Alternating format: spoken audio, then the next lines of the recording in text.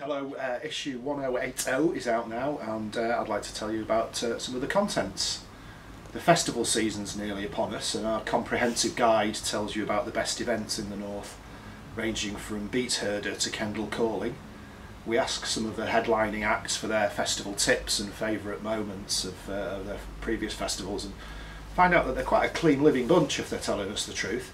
You can also enter our competition to win tickets for Park Life, Bingley Music Live and other events.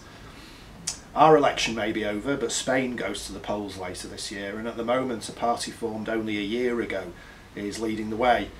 Podemos is standing on an anti-austerity and anti-corruption ticket, and it even has members in Manchester, as we discover. The L8 district of Liverpool, meanwhile, often gets a bad press, but a new photography exhibition shows the residents of a very vibrant community in a new light. So we talk to the photographer behind it and give a great showing to some of his work. We also report from the homeless camp near Manchester Town Hall, where residents are finding a new sense of safety and community and are campaigning for better treatment for homeless people. But they're also facing up to an eviction order this week. Columnist Nicola Mostyn is on a voyage of self-discovery by completing online surveys. It turns out she's a cross between Sansa Stark from Game of Thrones and a meatball sub.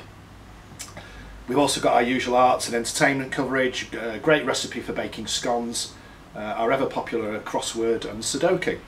So we hope you enjoy the magazine. Thanks very much.